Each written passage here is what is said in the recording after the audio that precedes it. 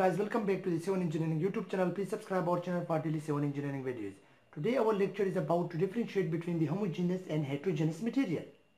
So by their names it can be defined as that the homo means same and the hetero means it means different. So we can easily define the difference between these two materials.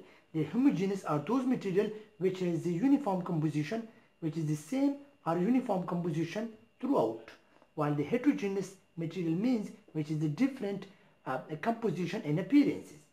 For example, if I consider this steel, let's consider this in a steel bar, and the steel bar has been made of the material and it is the same appearance and composition as the steel bar.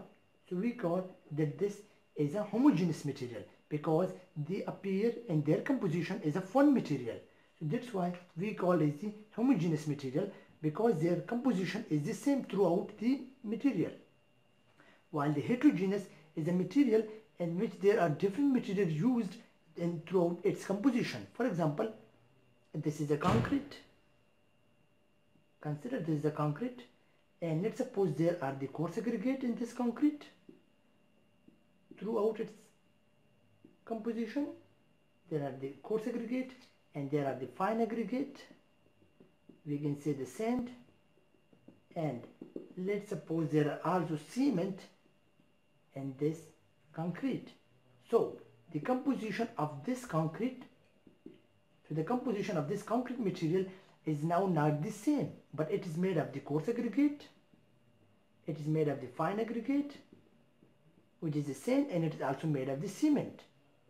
So this material does not have the uniform and the same composition, or does not have the same appearance. It looks like there are different materials used in the composition of this concrete. So that's why it's called as a heterogeneous material, which is the different composition and different appearances.